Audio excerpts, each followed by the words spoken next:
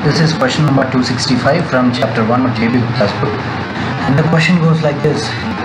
Consider the following driving point impedance functions, and which of these are LC immittance functions? So we need to note down the properties of an immittance function to be LC, to be an LC circuit.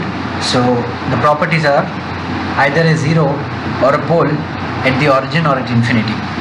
That means you will have to look at the powers and you will have one less degree either in the numerator or in the denominator.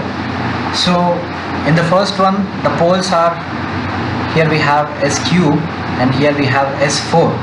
So here poles are greater than zeros, so this could be the answer. And here numerator power is S power 5 and the denominator is S power 4. Here number of zeros is one more than number of poles, so this could also be the answer.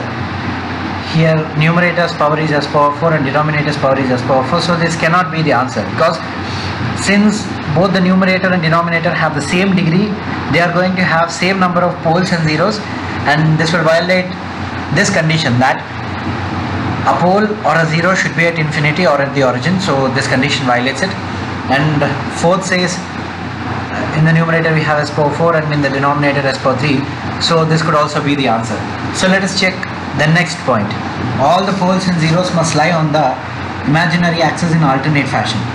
So you'll have to find the poles and zeros of these expressions.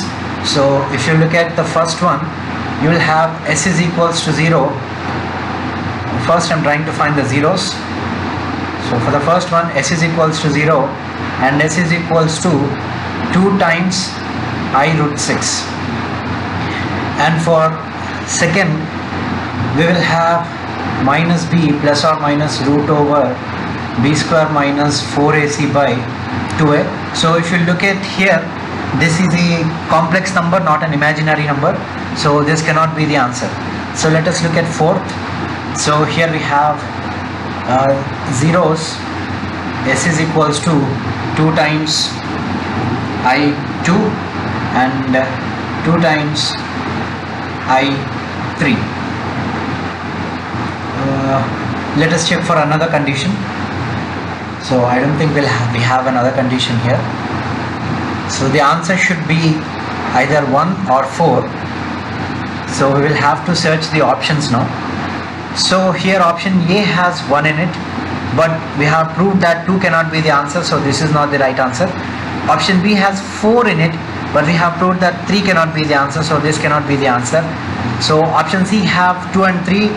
We have eliminated the possibilities of 2 and 3 to be the answers for the question that has been asked, so this cannot be the answer.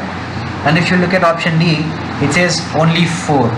Even though we have found that 1 can be the impedance function that belongs to an LC immittance function, since we don't have the combination of 1 and 4 in the options, we will go with option D.